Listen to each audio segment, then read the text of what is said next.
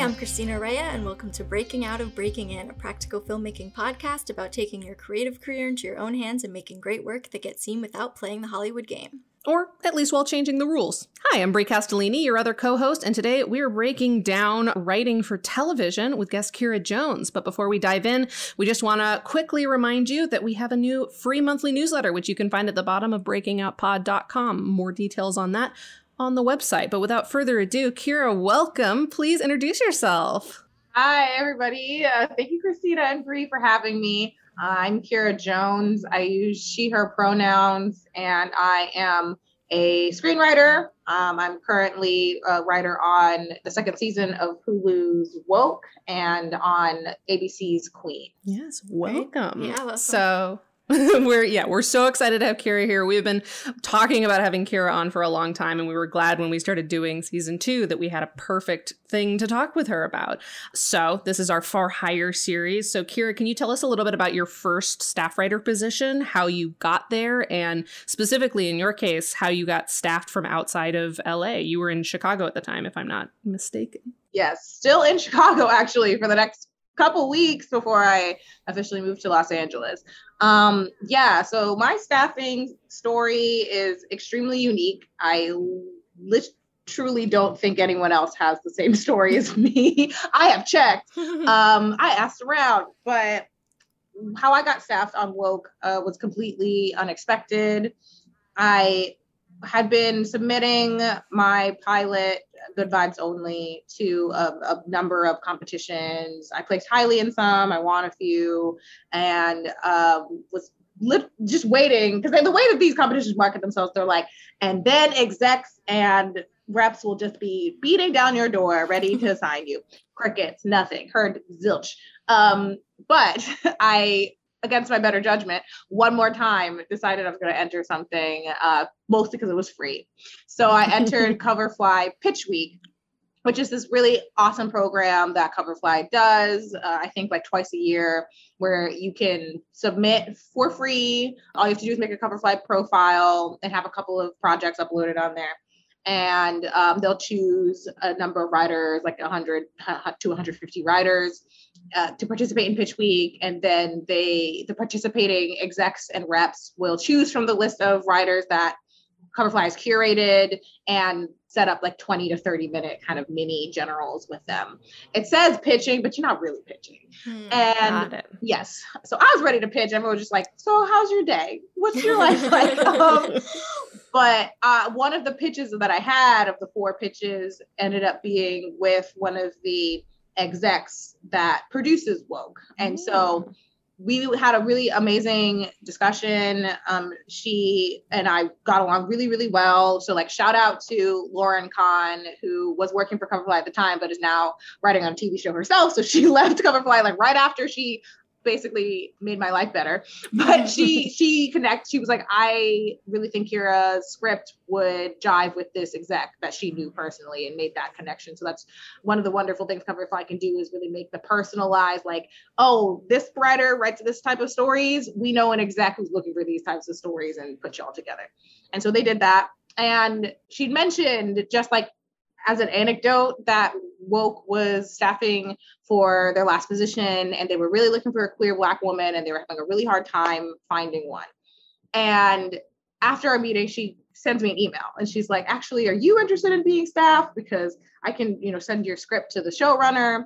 And anyone who is an aspiring screenwriter knows, or even a professional screenwriter knows, that so much of your time is spent sending your scripts into the abyss to never be heard from again. Yeah. And so I just assumed this was going to happen again. So I was like, yeah, sure, whatever. Like, send my script to the showrunner. Yeah, sure. I got an email the next day that's like, they love your script. They're going to reach out to you, and it'll be soon because the room is going to start like quickly. I didn't know what quickly meant. I thought, maybe in a couple weeks. No, this was Wednesday when I got that email. I got the call from one of the producers who said, hey, we need to meet with you tomorrow because the room starts on Monday. Oh my God. I had a full-time job at the time, so I had to move some stuff around and figure out my life preemptively in case I got this job. So I binged the first season. I'd already seen it, thankfully, but I binged it again to prepare for the interview. Did the interview, got a call an hour later that was like, hey, get an entertainment lawyer because we're about to send you this contract. We want to staff you. I did not have one. My uncle, who was a retired public defender, negotiated my contract for me. But I didn't have to pay him. That was nice. He didn't get no 5%. I sent him some whiskey and it was good. But so that is how I ended up getting staffed on Woke through what was supposed to be not even really a general, kind of a general. And then the next day I was a staff writer. So that's incredible. Yeah, amazing. So do you mind telling us a little bit about like what that contract looked like, what your uncle had to negotiate on your behalf, and sort of like what that process was for people who might not know what to expect from the money and the commitment for your first room? Yes. So a lot of the staff writer contracts are going to be pretty standard WGA, like legalese, for lack of a better word. Payment for sure is WGA standard. So there's a minimum that they have to pay per week. So you get paid weekly. Okay. It depends on your level. So staff writer is the lowest level in the writer's room. It also depends on how many weeks your room is going to be. So the longer your room is, the less they pay you per week by like a couple $100. Got it. Okay.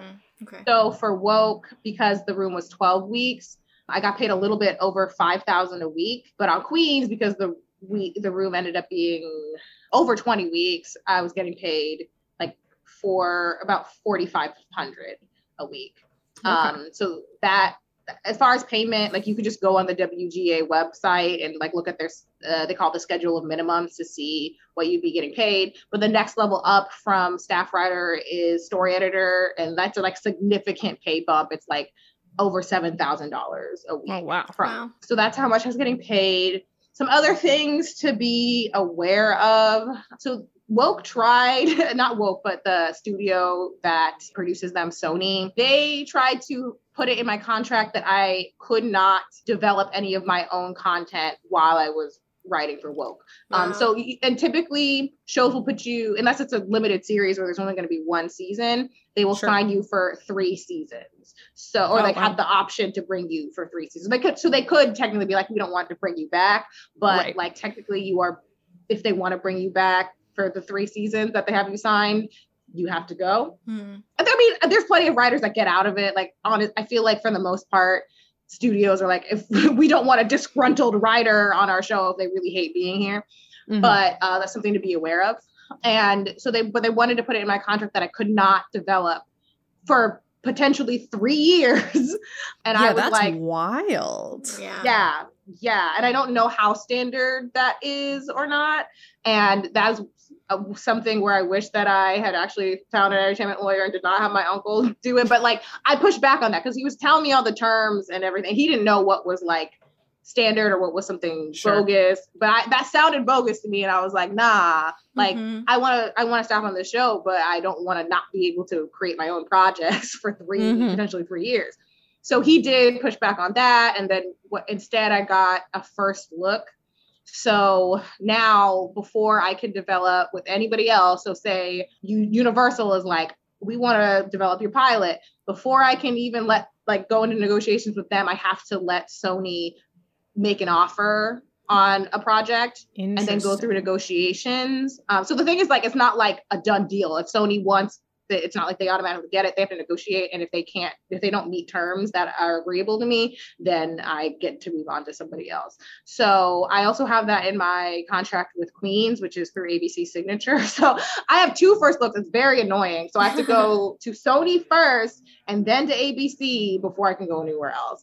So that's something to be aware of. Like, your lawyers can try to get that taken out of your contract. And I think it's easier once you have moved up the ladder and maybe you're at your story editor or co-producer level. They might not try to put that in there, but it is really frustrating to like, because if you're planning on developing your own show, you want to be a creator or showrunner someday, you really do need that experience staffing on a show. Like, it's more likely that your show will become a reality if you have staffed on other shows, but then you kind of get trapped into not being able to develop when you're staffing on shows, depending on your contract. Yeah. So what constitutes as development in that case? Like, is it just if you're moving forward with like a quote unquote traditional like union production, or like, because I know you're working on a feature right now, like how does that fall into things in terms of that like weird non-compete language? Yeah. I'm not 100% sure. I know. Okay. So for me in my contract, it's the first book is only television. So I can do whatever I want with features. Like I can independently produce, or I could go through a studio if I wanted to, but it's just TV. But so like if I have a pilot that I want to sell to a studio and or network, I can't do that until I've given Sony and ABC the opportunity to make an offer on said project. Okay. I mean, I guess, it's not the worst thing in the world to have people like guaranteed to read your work. But I imagine if you want to have flexibility that, Yeah. Yeah. I'm like, at first I was like, it can't be that bad. Also like Sony, that's amazing.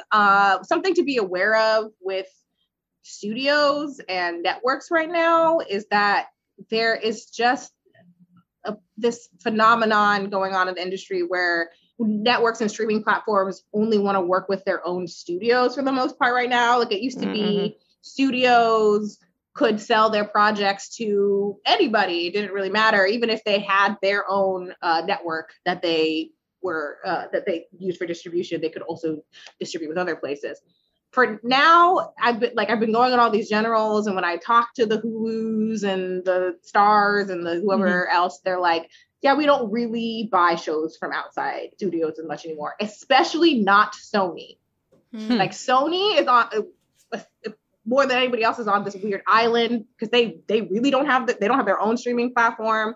I don't know if there's bad blood with Sony and these other networks and streaming platforms, but I've talked to some networks that are like, we don't even hear pitches from Sony, let alone buy them.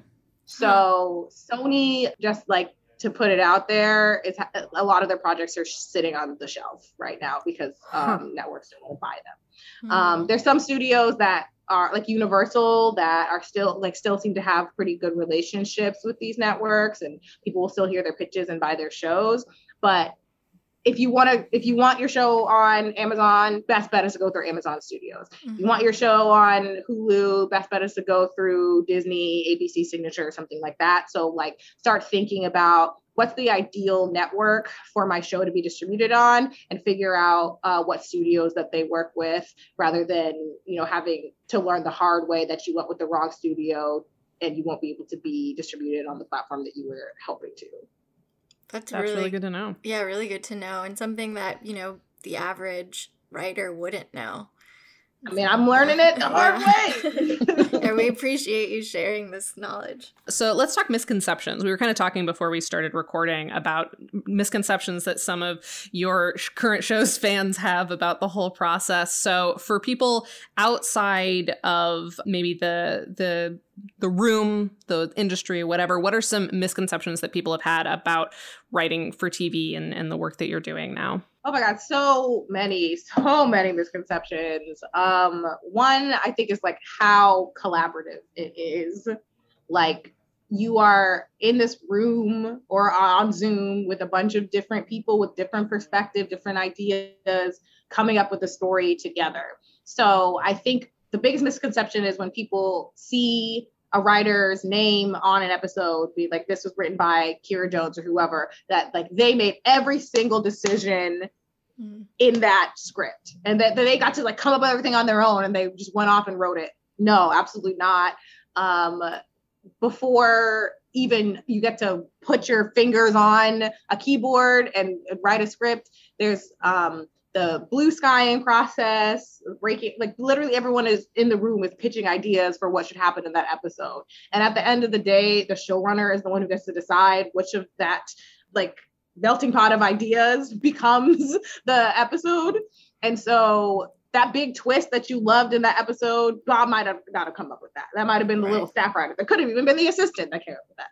So that's the first thing. So if you're mad about something in the script, don't take it out on the person whose episode it was, because it might not have been their fault. It could have even been something the actor improvised. Like you have no clue. So if you're gonna be mad at anyone at the end of the day, be mad at the showrunner, because they could have stopped whatever that thing was. So if you need to direct your anger, direct it to the showrunner. That's the first misconception, how much power the writer of the episode has, which is not that much. More misconceptions. Well, specifically for Queens, people think that they think Eve is dead. She's not. Spoiler alert. Okay, she's not dead. They just turned off the episode when we did a fake out when they thought that she was dead, but like she wasn't dead. But they acted like we made the decision of our own volition to sit that character out, even though they're aware she is pregnant. Like Eve in real life is pregnant. She's on maternity leave. So that is why this character had to sit out for some of the like later episodes of the season. And everyone is up in our DMs, in our comments, like, when's Eve coming back? When's Eve coming back? I'm like, bruh, she's pregnant. Like when she's not pregnant anymore. And also when she feels like it, like we are not going to force newly minted Black mother away from her child to come and dance on a soundstage. Okay. Like we're going to leave that decision up to her. So I think like the demand that production happen on the schedule and how the audience wants is like kind of ridiculous. I wouldn't call somebody's job while they were pregnant and ask when they were going to come back. Yeah. I feel like in TV especially, because it's such a long-term commitment and because it takes so long to produce a single season, so many things that you don't have any control over as the writer, even the showrunner, affect what you're able to put on screen. Like I know certainly the longer that I'm in the industry talking to people, the more I notice in TV shows where like all of a sudden something really weird is happening and like a character that seemed to have a really clear arc just gets like, hard left turned. And it's like, I think something went on in contracts. This person must not be available anymore. So they must have had to rewrite it at the last minute. And I think that's what a lot of probably lay audiences don't realize is that, you could have every perfectly brick-laid moment, but if something happens, if somebody gets pregnant, if somebody gets hurt, if somebody gets another project, if, whatever, so many things will have to change because you have to maintain your production schedule. Yes, especially for network, because like they're airing one episode at a time, and the writer's room overlaps with when production starts. So Woke was streaming, Queens is network. We finished writing Woke before it went into production, a couple of weeks before it went into production.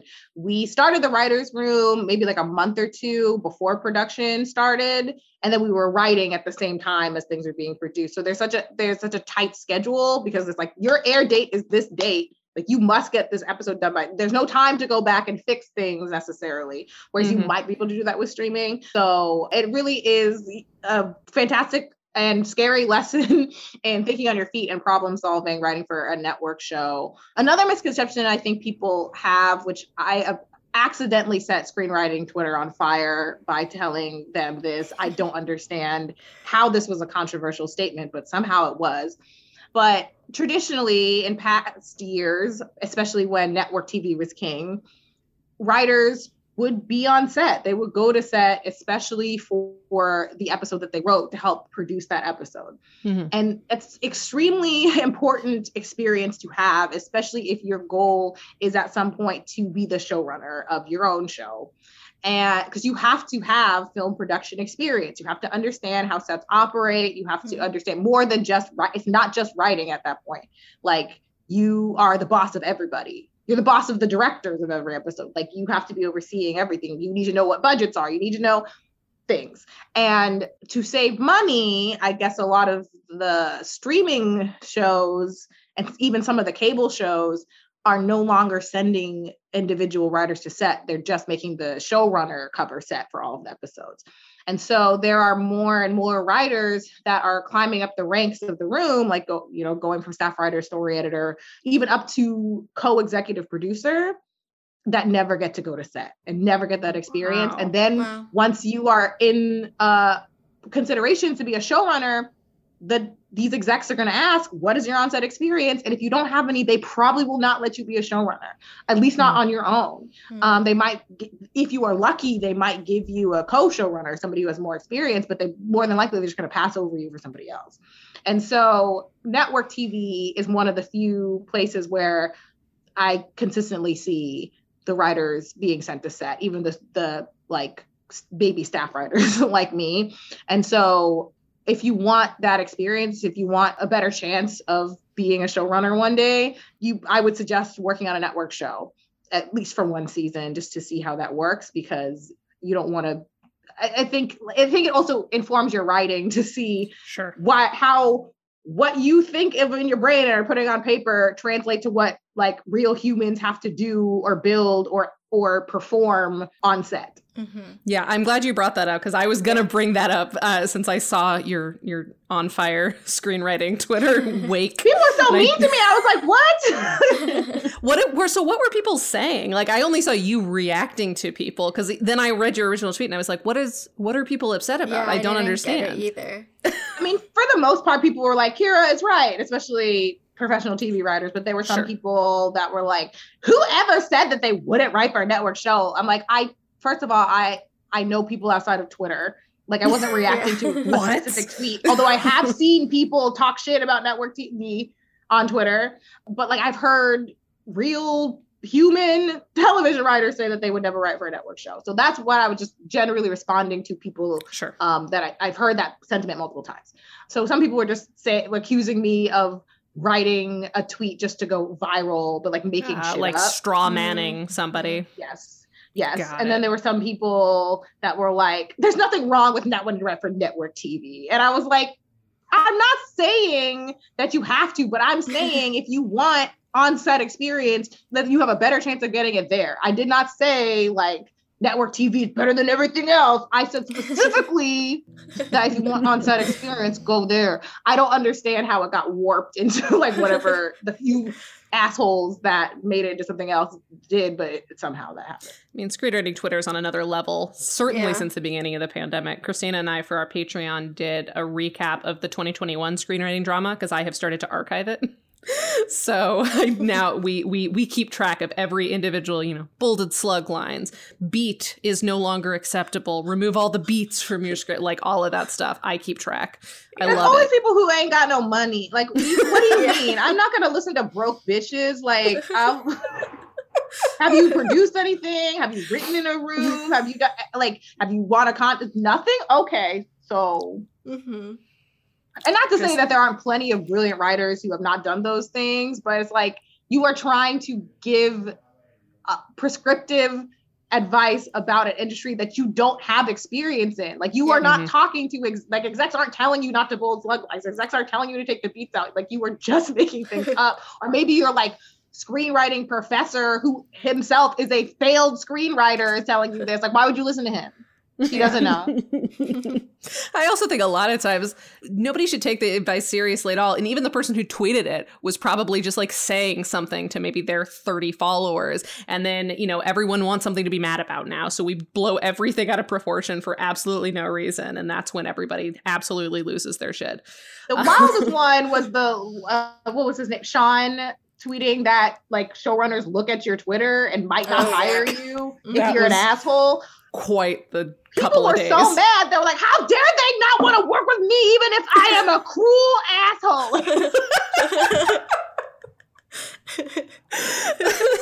Like, no one wants to work with you if you're an asshole. Like, that's not just a TV why this thing. should be an exception, but yeah, exactly. So speaking of on-set stuff, so obviously we kind of mentioned this already, but like you're working on a feature right now. That's how you and I reconnected after a couple of years. But originally you and I knew each other.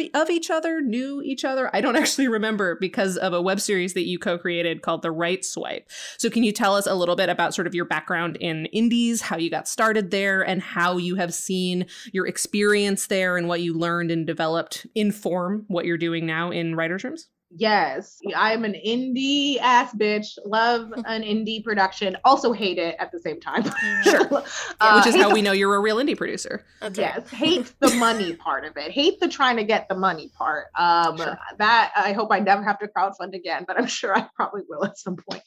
So the Right Swipe was my first foray into, honestly, screenwriting, period. Like I'd taken some screenwriting classes, but had mostly been focusing on my acting career, and got connected to the indie web series scene through acting. I acted in a few series, one called Seeds that's on TV, another one called Kappa Force, which is on Reverie. And I was like, oh, wow, like these are people of diverse identities with really cool stories to tell, that are, behind the camera, like entire crews that look like me and the people that I share community with. Like I'm not used to that because as an actor, I'd mostly been doing, television or commercials and just like a sea of white men in the crew. And so I was like, if they can do this and be successful, maybe this is something that I should pursue as well. So I ended up teaming up with a friend of mine from college, Julie Delpreet,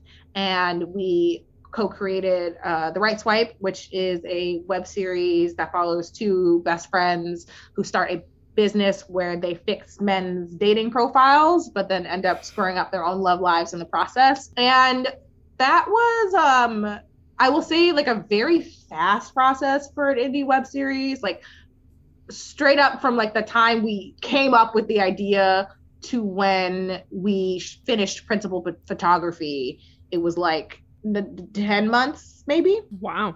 And then it premiered that following April, so it was like really quick for most people, especially for a web series of that quality. It's going to take a lot longer than that. But I learned it was trial by fire because I'd not seen any of the behind the scenes like production workings of anything before. I was like, oh yeah, I'm sure we can produce this with like $5 in a dream. No, I never crowdfunded before, never seen a budget, and I don't know how that worked.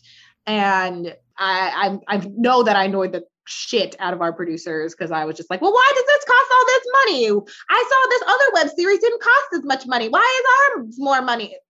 I now know just to shut up and listen to the producers, but did not know that back then. But one of the great things about indie web series is that you get to tell stories that a lot of the time big studios or networks would turn down, and show them that like there really is a market and an audience for these types of characters, these types of communities. And because of that, The Right Swipe was so attractive to so many Chicago filmmakers. They were like, because if you are in production in Chicago, the type of things that are being shot here, it's a lot of commercials, it's a lot of procedurals. It's gotten cooler. There's cooler stuff that's shooting here now, I will say, within the last year or so. But it was like the Chicago PDs and meds and stuff that's not particularly artistically fulfilling for most creators, but like pays your bills. So when there's something like The Right Swipe or another really cool web series that comes along, people are like, yeah, I want to do this, even though I'm maybe not getting paid as much as I would for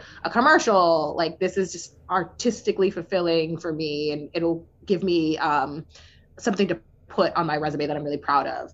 Or like give you an opportunity to try a different position than you're usually getting hired for. Like maybe you're a PA most of the time, but you want to be a script supervisor. Like people are more willing to give you that opportunity to explore that role on an indie set than they might on a big network set. So totally. I learned how to write in a way that is producible on a small budget, and now I feel like that's like stuck in my brain. Producer brain's a killer. Yeah, because I'm like, no, I can't write that. It's going to cost too much money. And it sometimes can stifle my creativity a little bit. But I think it also is really great for projects that I know I'm going to want to produce myself. I'm like, I have an idea of how much this type of camera is going to cost. I have an idea of how much each actor, their rate is going to be. So how many actors do I need? So I highly suggest, even if you're like, indie film is not ultimately going to be my bag, to get experience that way, like independently produce at least even if it's just a short, so you have that experience. And I don't know if I answered that entirely. No, yeah, that was great. And I think we were also curious because you were talking obviously about like how important on-set experience is if you want to move up to showrunner. So like, has your indie cred, like, was that useful to you in your Coverfly meetings? Has that been useful for you in the room? Has it been useful for you when you've been on set for these bigger budget projects? Yes. I think especially writing with a partner on the Right Swipe, it's similar to having a mini writer's room. Like, it's not, there's somebody else who is contributing ideas that may be better than yours, or maybe you can elevate what they're pitching. There's another voice there. And I think like that is such a culture shock for so many writers that are used to just being in their room, typing solo, not even really having too many other people read their work, to go to a writer's room and have a lot of different voices, from the other writers to the showrunner to the execs to the audience to like, it's just independent producing. Even if you don't have a writing partner, there's still going to be other voices. There's still going to be your director, your producers, your actors who have something to say about what they also have a hand in creating. So was already used to doing that, which was great. And then I think, especially down the line, I do want to be a showrunner. And so I have the on-set experience in multiple avenues as an indie creator, as an actor, as a writer on the set of Queens. And that's only going to make my resume stronger and make them more likely to give me that position. Because it's especially hard when you are a person of marginalized identity. If you're a woman, if you're a person of color, if you're a queer person, like, they don't want to give you the showrunner roles. So it sucks that you have to be twice as good to get half as far, but you really do. And so like, you really can't just stroll into the showrunner role as a queer woman of color and expect that they're going to give it to me without me really having proved that I can do it. Right. Yeah, this is something that comes up a lot in last episode. We talked to a director who does TV movies, and she was talking about how sometimes she has trouble because, if they put her in too much of a box, that's the only thing they'll ever let her produce. But if she's like, oh, I want to try a thriller, they're like, okay, go make yourself a thriller, and then maybe we'll hire you to do one for money. And it's like, how often do we have to prove ourselves? Christina's brought this up a lot, where anytime somebody's asking Christina for, samples or whatever, and she wants to produce something, they're like, oh, well, go make a proof of concept. And she's like, I've made 14 short films and 2 features, and it's ridiculous. Yeah, we had a similar experience with Go to the Body, my feature, which I'm sure you'll ask more questions about. But one of the times that I interacted with Brie around this project was when we were pitching. We were in a pitch competition for the Chicago International Film Festival, which we got connected through the Chicago Independent Producers Lab that my producer Angelique Ross was doing with Full Spectrum Features. She was in the inaugural class. This was the project that she was doing was Go to the Body. And we had always planned, even before she started the lab, to do a proof of concept. And I believe we're definitely the only Black people, but maybe the only people of color in that whole class, or at least like visibly POC. And I think you might have been. That was an experience. Yes. I think the panel was all white too, and I actually wasn't even supposed to be there. I took over for Christina. Yeah, it's also my fault. There was a at the actual pitch, there was a Black woman. I think there might have been one. Yes, there was one, and the white people that ended up being at the final panel were great, but the ones in the practice, questionable. But anyway, in the independent producers lab, the lab we were doing, whenever Angie would bring up that we were going to do proof of concept, the other participants were like, why would you do that? Why would you just not like make the film? They were all white, and especially one of them, I won't name her name, is like she's a indie producer / director and has very strong industry connections through the person she was married to. And she was the loudest one being like, I don't understand why you need a proof of concept. Like, why wouldn't you just go get the money? I'm like, oh, you think they're just going to throw money at 3 Black women who have never produced a feature before? They're not going to. And we just kept getting like, oh, I don't understand why that's necessary. But then I went to a webinar with Casey Lemons and Gina Prince Blythewood, 2 of the most foremost Black women directors in history. And both of them said, like, even after they had their first big hit, they had to make proof of concepts for to get funding for their next films. I'm like, okay, after Love and Basketball, you still had to do another proof of concept. And she said she had to do a proof of concept for Love and Basketball. Casey Lemons had to do one for Eve's Bayou, I believe. And so it's like, the game is different. I have to play harder than you. I can't just go to my rich ass successful husband's friends and tell them to give me money. That's not how I'm going to get to where I want to be.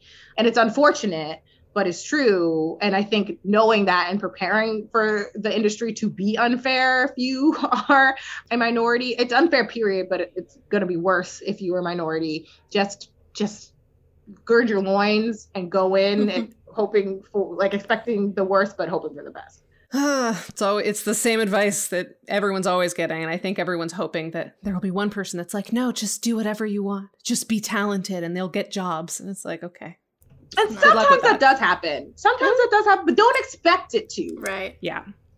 Yeah. Well, it's like posting something and hoping it'll go viral. It's like, you're only going to go viral if you make screenwriting Twitter mad, but in like a really specific way. So, maybe don't plan by being correct. Be correct and make screenwriting Twitter mad. And then like all the actual TV writers and showrunners will follow you, and all the like wannabes will hate you and probably harass you, but it's fine. Just something to expect. So speaking of like your own work, and obviously coming from a position of having a lot of creative control and then moving into spaces where you're being hired to somebody else's vision and project, for you, like, what is your approach to finding your like Kyra footing on a project that isn't your own? Great question. I will say the feedback I get the most from execs and showrunners and just anyone who reads my work is that I have a very strong voice. And that's usually the reason that people hire me. And so I tend to get hired for shows that are in line with that voice. There are some writers who just are chameleons. And if you look at their resume, it seems like they like been all over the place, genre-wise, story-wise, just because then they're being hired because they don't really have a voice, which is like its own skill. Like they can match the voice of whoever is running the show. I am going to get hired for things where my unique voice is going to complement and elevate the voice of the creator. Sure. So I kind of go in knowing that. I have to remember, like, this is not my show. I'm not here to fix it. I'm not here to change the direction of it. I'm here to help execute the showrunner's vision in the best way possible, but knowing like my perspective is going to help them do that. So I don't make myself smaller. I don't shrink myself. I don't like change my social views, political views, or anything like that in the room. But I also don't try to like commandeer the story. But if something comes up and I'm like, hey, I have lived experience in this and nobody else in the room does, and I feel like they're taking it in a direction that could be problematic or offensive, I'm going to say something. And every time I've done that, like everyone, like the showrunners and other writers have been appreciative. If you're in a room where they're not appreciative of that, then that's their problem and not yours. You can be like, all right, at the end of the day, like they're going to do whatever they want to do, but like, don't say I didn't warn you. Right. So I just think about like, where in the story do my skills fit the best? So is it like pitching for this one specific character? Like, am I the most similar with them, or do I have the most ideas about them? Then like, I'll speak up the most about that. Or if it's like, if you have a background in hip hop and you're on a show like Queens, like where can your vast encyclopedic knowledge of rap complement that? Just remember, like, there's a reason you were chosen for that room. And sometimes it takes a little bit of time to figure out like what that reason is. You can also ask somebody, like, usually the writer's assistant, like, cause they're sitting back and observing everything. Buy them a coffee, talk to them, like they'll give you the tea and they'll tell you, cause they know what the showrunner thinks of you too, cause they're talking to the showrunner on a one-on-one basis. And that was really helpful for me on Woke. I talked to our assistant, Amanda, and she was like, this is what you're really good at. You're really good at making our characters humans. Like somebody will pitch a new character and they'll be at the beginning stages, like maybe a little tropey, and you'll be in there like, okay, this is how we can make them like unique and like lived in and feel authentic. So you figure out along the way what your special skill is. I have two questions that are kind of similar. One is, when you're in a room, are you solely focused on writing for that room, or are you also finding time to develop your own projects outside of being in the room? So far, it's mostly been, I've been focusing on the room. It was more like I was still trying to figure out what a room was and how it worked, because I got thrown in so fast and I didn't have the experience that a lot of other writers have as like coming up as an assistant and working my way up. And I got, during Woke, I was like bombarded with 19 agents and managers that wanted to sign me. So I was taking 100 meetings. I was also still working my full-time job. Wow. While I was working. I dropped down to part-time, but like, so I had 2 jobs. It was taking like 3 meetings a day. I was like, I don't have time for anything else. But there were still some other, I'm still working on Go to the Body. I was developing a short that went into production in the 2 weeks between Woke and Queens. Okay. Very lucky timing. But so with the writers room being remote at the moment, there is technically more time than you would normally have. They tend to know that Zoom fatigue is real. So we were only working like 5-6 hour days on Zoom. So like there would have been time if I wasn't doing a bazillion other things to develop some other stuff. But days can definitely be longer and more time consuming when you are in person in a writer's room, from what I hear. I don't know yet. Right. My other question was about ideas. Like what your approach is to making sure that you're bringing your best to a room while also keeping the pieces that are for your own work, I guess, sacred in a way. Do you have trouble balancing that, or do you, like, when you're in a room, do you just put it all in, and if you have an idea that you thought could be for your own thing, do you throw it in if it could work for the series? That's also a really good question. I don't necessarily filter. I mean, I guess like if I've already started developing a project and I have specific ideas for that, I tend not to pitch those for the show I'm writing on, but it doesn't like but I don't completely sever that cord. Like I have a lot of my life experience is in the shows that are the projects that I am personally developing, but sometimes that life experience is useful for the room. So like, just because my pilot is about sex doesn't mean I can't pitch sex things to the show that I'm currently on. But sometimes you come up with ideas in the room that do not make it into the show you're writing for, and you're like, okay, I can save this for my own pilot or for my own feature. For me, it's a little bit more fluid, but I think everybody's different. Okay. Makes sense. So yeah, let's talk about remote right now, since obviously you got staffed well in Chicago, and I know you obviously love Chicago. From your Twitter feed, it seems like it's a place that you, it's your place, but you are now moving to LA. Can you tell us a little bit about like what went into that decision? What finally was like, all right, I gotta move? Yeah. I mean, part of it is that I just don't know what's going to happen with this industry, whether rooms are going to stay remote for the foreseeable future or if they're going to start being back in person again.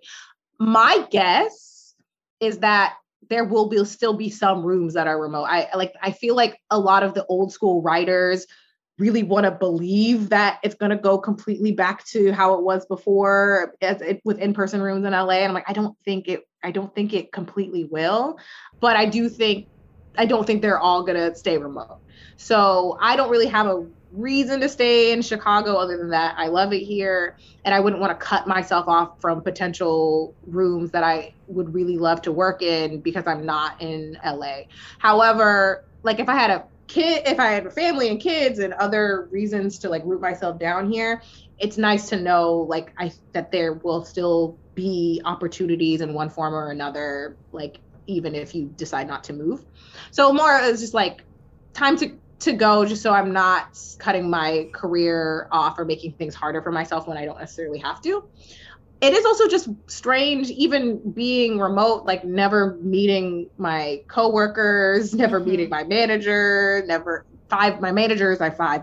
Like the people that I talk to the most are people that I can't just go grab a coffee with. And I would like to be able to build more community with people in the television industry. And I just like can't really do that here unless I want to set up a million Zooms, which is cool, but like it's impersonal. You can't, it's very hard to build a more intimate relationship with people over Zoom. And I'm cold. I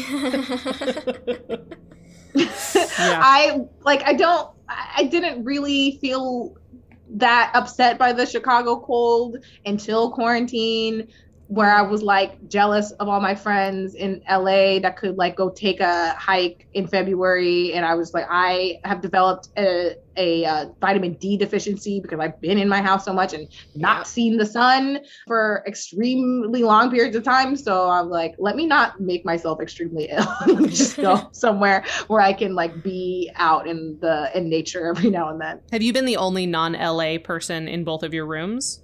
Woke, I was the only non-LA person, which made me sad because they all went out for dinner without me. They're just like, sorry, Kyra, bye. I still have yet to meet anyone from that room. Queens, I was not. The Queens was actually kind of sprawled all over the place. Most of the writers were in Los Angeles, but there were 2 in New York, one I think in New Jersey, and 1 in Miami, and then me. So like it wasn't just me. So that was cool. Were they like all originally in LA and just because of the pandemic they were further flung but had already made connections? Like I'm just curious how, especially that many places, different places making up a single room, how that came together. 2 of them were originally in LA and then went elsewhere for the pandemic to be closer to family or what have you. But the 2 New York people were just in New York. One of them actually used to live in LA, hated LA, and like just left in the middle of one of her rooms and was like, I'm moving back to New York, goodbye. But then she was complaining that she couldn't find any rooms to staff in after she got there. I'm like, of course you couldn't. Why would you think that would be not the case? And then the other one, he just always lived in New York and he doesn't really like LA, doesn't want to move out there. But he's like, I would go out for work, but I would never like completely relocate. So he's flexible. So there are some people who were like, I mean, New York's one of the better places to be, but if you don't want to write for late night, it's harder to staff out. That's why I ended up leaving. Yeah, it's like a small handful of rooms that do that, but like that could change. So who knows? It does confuse me that like even if a show films elsewhere, the room is still in LA, and like you would think it would be smart to have the writer's room close to production, but I don't understand a lot of things about this industry. So. I think it's a tax thing. Like I know when I was getting my graduate degree in New York, the director of my program was like campaigning with other New York like writer performers to get better tax write-offs or deals or rebates to bring more rooms to New York, especially for the shows that were shot there. So I think it might be that where it's like a money thing and like subsidizing or some like subsidies. I don't know, insert financial math talk here, but I think that might be part of it. Got it. I do wonder if that will also change once the pandemic has calmed down. Like I wonder if they're like, oh, it's cheaper to have the writers' room in Atlanta or cheaper to have the writers' room in Chicago. Like, why not just have it there? But also probably the largest concentration of potential television writers is already in LA because that's how the industry has been. So yeah. Right. It's partially, I think, just proximity and why be here? Well, most of us are already here anyways, so why not? Yeah. Maybe with more people getting staffed for Zoom rooms, maybe they'll start to see that there are talent pools all over. And it may be worth it, Yeah, I do think what will 100% still stand is like Zoom generals. Like even if you live in LA, don't nobody want to sit in traffic to just talk to someone for an hour when you can do that very easily over Zoom. I think Zoom generals will stay. I think that reps will continue to be looking outside of LA for people to sign. I think even staffing meetings will continue to happen over Zoom. It was already this way before COVID, that I was seeing so many people not having to move to LA in order to consider being staff. Like people could get staff from where they were, but then had to move to LA to participate in the room. Sure. So I think that will just be that you will just be seeing that even more. So just like, you don't have to go out to LA preemptively, but if you're going to stay where you are, just be prepared to have to move at a moment's notice. Because as I told you with the woke thing, they staff the staff writers last. Like they go from top to bottom as far as hiring. So they're going to start with the higher levels, the co-EPs, everybody, and they're going to the staff writers last. And sometimes like they're hiring the staff writers a couple days before the room starts. It happened with both woke and queens. I had like tops 4 days notice. Wow. So have a good friend ready in LA that will like let you crash on their couch. I will give you like absolutely have that. So speaking of generals, something we definitely want to ask, since it's a for hire series, is about like your experience in generals and interviews, in writing personal statements and cover letters. Like, do you have any sort of application interview advice that maybe you've gotten, maybe that you've gleaned over doing so many yourself that you can share? Sure. I have been told that I am very good at meetings and interviews. I do not know why. I do not prepare for them. I think I just have a personality that people like. So I guess my biggest piece of advice would be like, don't suck. Great. I love that. That I think is, take that to the bank. Yes. So I can't help you if you are a shitty person, but sure. What I will say is like, it's not like a 9-to-5 job interview where you're just there really to tell them like why you are going to be great for the job. So much of particularly being in a writer's room or developing a project with someone is like getting them, they're going to be stuck with you long term, talking to you a lot. And you want to show them that you are a fun person to be around, that you're pleasant, that you have cool ideas that you come up with the top of your head. And so show as much of your personality and what makes you unique during that interview. Like, I mean, you don't have to come in like juggling or anything like that, but I would say talk to whoever's interviewing you about things other than writing. Like, what other interests you have, what other careers have you had before, what TV shows are you watching? Even if it's like you're watching something, it's probably even more interesting if you're watching something garbage. Like if you're watching Love is Blind, tell them that. Like, because that shows your personality rather than like, I only watch critically acclaimed WGA award nominated things. Right. So that's my biggest piece of advice. Talk about yourself in ways that have nothing to do with your writing. For staffing, I mean, staffing interviews are much different than generals. Like generals, they're basically just trying to see if you're a crazy person or if you are somebody cool that they could recommend.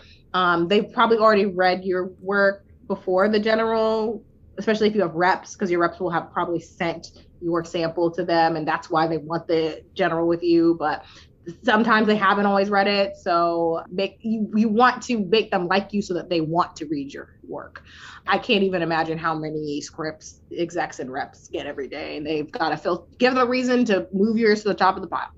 Staffing meetings are different. And my staffing meetings with Woke and Queens were both pretty unique from each other. One, because the first one was from a show that already had a season. It was the second season of a show. And so you have to watch the full season of whatever you're interviewing for. It sucks because sometimes you don't get a lot of notice about this, about the meeting. So you might have to stay up all night and binge it. But they're going to ask you your honest opinion about the show. You should tell them, like, don't just kiss their butt and tell them it was perfect. Like, definitely tell them the things you liked about it. But tell them that they will probably straight up ask you, like, what would you do to improve the show? Come up with some pitches for stories for the season that you're being hired for. And they don't have to be like completely beginning, middle, end, like story arcs. So you could do that. It could just be like, I think it would be cool if this one character had a love interest, or if this one character explored their masculinity more, like, whatever that is. Mm-hmm. So have those ready. And then for a first season show, usually they'll send you the pilot script, possibly even a copy of the produced pilot. Make sure you watch that. For me, my Queens interview, we barely talked about writing. Like Zahir and I just like shot the shit for 90 minutes. that might be your staffing interview. So come prepared with similarly with the pitches and the characters you gravitate to and the more technical and storytelling aspects of what you would bring to the table. But also like, they just might want to get to know you more as a person. So don't be a weird robot. So have a personality and be prepared are kind of your two high level big pieces of advice. Yes. Mm-hmm. Valid. Yeah. Useful to know. So for our last bit, I did kind of want to talk about Go to the Body and kind of how that intersects with overall what you're doing in TV, because you've mentioned you were an actor originally and then started writing more and more. You're also attached to direct your feature. So I'm curious, because we've heard alternating views on this for emerging creators in the film industry. Like, have you been given the advice by reps, by bosses, by, you know, collaborators to pick a lane first and then expand to the other parts of the process you want to be a part of? Do you package yourself as like, I am a writer actor, I am a writer director? Like, what has been your journey in the many types of creating that you want to do and have done in the past?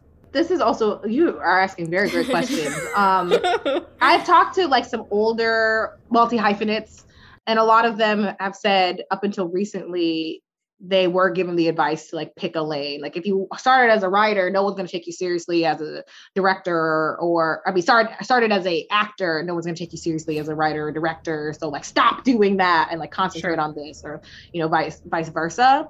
But now we have so many brilliant multi-hyphenates that are like busting down the doors of this industry, like the Donald Glovers and the Michaela Coles and the Phoebe Waller-Bridges. And I think now like that's an asset. I will say like, you got to be good at all of them. Okay. Like you can't be like, I wrote this thing, I think I want to act in it. I've never taken a class or anything before, but like, I just feel like because I wrote it, I should be in it. Like you gotta be well versed in all of the things that you are aspiring to do. But I've never been told to pick a lane. In fact, you know, when I was meeting with all these reps, most of them were very excited that they could make more money off of me in multiple different avenues. So I would say it's nothing but a plus, but it can just be hard to balance everything at one time. Like while I'm in the writer's room, I can't really audition to act because it would take me out of the writer's room, and I have signed a contract that I will be there. So balancing that can be a little bit difficult because you might just end up getting sucked into one thing. Like you might get cast as a series regular on a TV show, and then you can't be in a writer's room, and you might be in a writer's room, and then you can't be a series regular on a TV show. So like you might want to prioritize one or the other. Like this is like the thing that I want to do the most. And if I only can do this thing, I'll still be happy, but you don't have to give up the other ones completely. It's just strategizing about like, maybe one will come before the other, or maybe one will take precedence over the other before you get the opportunity to be a Donald Glover, Phoebe Waller-Bridge, and Issa Rae, and like do it all at the same time. Yeah, makes sense. That makes sense. Obviously you were staffed not off of a spec, but like, have you seen that come up? Have your reps been like, you need to write a spec if we want to staff you for things? Have spec scripts even come up in terms of existing shows? No one has ever told me to write a spec for an existing show. Ever. Wow. Have you ever? Like No. for fellowships or anything like that? No, I was going to several years ago write a spec script for Insecure about one of the characters getting chlamydia, and then Lawrence got chlamydia. I just deleted the whole draft. I was like, well, that means that I have the similar ideas to the people writing the show. I guess that's a good thing. But I mean, I don't think it's a bad thing to have a spec script because it does show that you can execute somebody else's vision, but I don't think you need it. Like it's not going to cut you off from any opportunities, except maybe a fellowship that requires a spec script. And even many of those aren't actually requiring those anymore. Like CBS, I think one of them is 2 originals. NBC is 2 originals. WB or HBO, time, I don't know, whatever the mergers of the various things are, they also don't require a spec at this point. So yeah, I do know, I think at least one of the writers on Woke got staffed from a spec script. Like I think she got staffed from Broad City spec script, which ended up being great because the showrunner of the second season of Woke is one of the writers of Broad City. So that's great. Yeah. So I think you can get staff off of spec, but it's not like anyone's gonna deny you an opportunity because you didn't have one. Fair enough. Okay, well, I think that's all of my questions. Christina, do you have any finals or follow-ups? I don't. You've shared so much great information. I know, this has been incredible. I'm long-winded. I need to work on that, but it's good for podcasts, I think. It's great. Exactly. No, we love that. We love to be able to just sit back and let you take over. So speaking of, before we get to like plugs and where we can find you, are there any final thoughts that you just have in general about your staffing experience that you have specifically that we didn't get to touch on? Like anything we left out? Not even about like staffing necessarily, but I feel like what people don't ask me about very much is like how to find or how to choose your rep. Because I think most writers are just like, I just want any rep to just like pay to know that I exist. Like, I don't care who it is. Like, I just want one. And people siding with the first person that even looks their way ends up fucking them over a lot of the time. I can't tell you how many writers I know who are unhappy with their reps. And then every time I ask them, I'm like, were they the first people to offer to sign you? And they're always like, yes. I'm like, see? So because I know I had an extremely unique experience of having 19 options. And that kind of gave me not only security, but I was like a little bit like, you have to impress me. You have competition. So I was sitting back in these interviews like, okay, tell me what you can do for me, which I think everyone should have, even if you only have one interview, like you're hiring them, you pay them, they do not pay you. So they like, yes, they need to know about you and want to work with you. Like it goes both ways, but like people forget that other part that like you need to know how they work and how they're going to treat you and how they're going to advocate for you, especially if you are, again, a writer of a marginalized identity. So do not be afraid to ask those difficult questions. Like I straight up in the interviews, because almost everybody was white with a very small number of exceptions, I straight up was like, you're white. And I'm not. Why do you want to represent me? Do you have other writers of color? How do you advocate for them differently than you advocate for the straight white men that you represent? And some of them were able to answer some of them, I didn't even have to answer the question. They like brought that up of their own volition, which was a plus for me. And then some of them really struggled to answer it. Some of them gave really bad answers.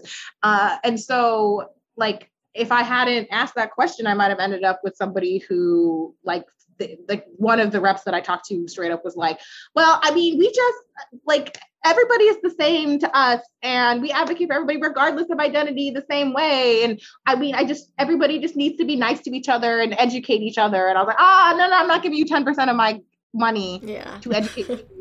That's what Google's for and it's free. Like, so that is like, I like know that you are the shit. Know that like you can get jobs without reps. You don't need them.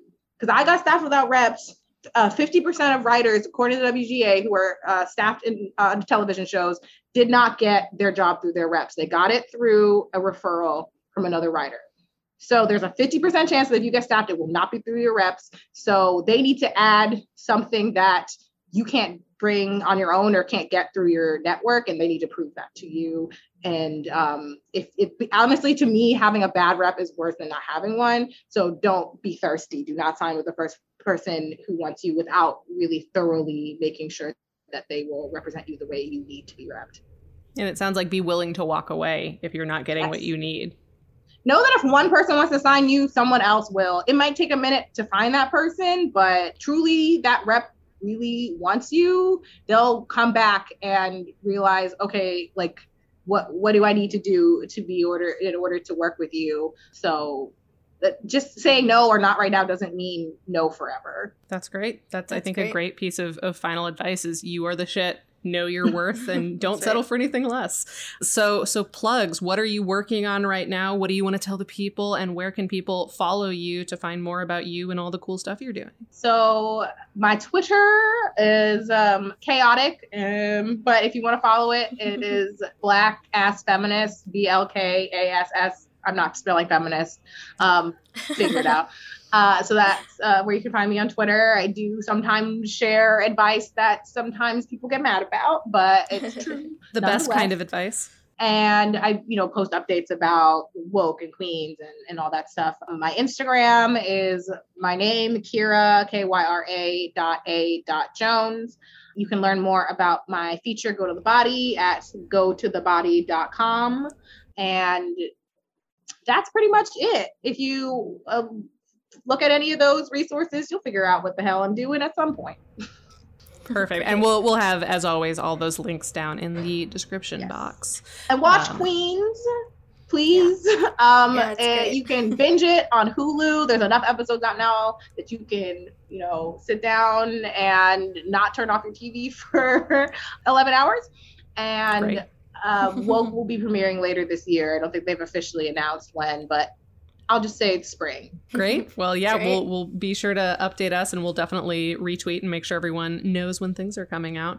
But thank you so much, Kyra, for giving us your time and so many really great pieces of advice, some of which, we didn't even have to ask you. You were just like, no, let me tell you this stuff. Amazing. Yes. Thank you so much. Thank you for having me. This was so fun. Thanks so much to Kelsey Rauber for our theme music, Kaylee Brown for our podcast art, Ezra Lee for editing this episode, and to all of you for listening.